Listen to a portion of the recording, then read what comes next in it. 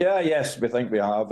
Nothing's happened in the year that we didn't anticipate and plan for. There was some extraordinary kind of one-off impacts that happened in the first half. We have a lot of really positive things going into our second half. A lot of new store expansions here in the UK, and just about every major city in the UK. We had disruption in Q2 that actually is going to be beneficial as we get into the second half year. Big openings in the US, big Rolex boutique in Orlando. So we have a lot of good things going into the second half year. I'll take it into account when we looked at our guidance again that we were confident enough to confirm. We've also planned and presented our long range plan to the market, and the market response to that has been very good. A great deal of interest in our plan.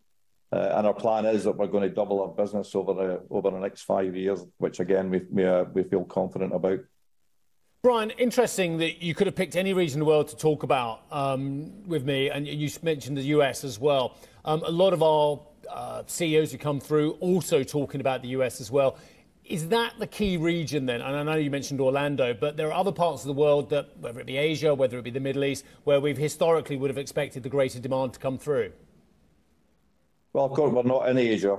I think a real strength of our business is is UK and US.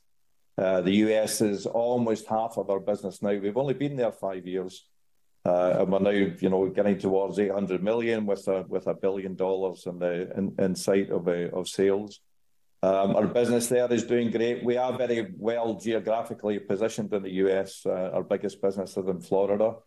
And Florida is booming. We're in Vegas, and Vegas is doing great.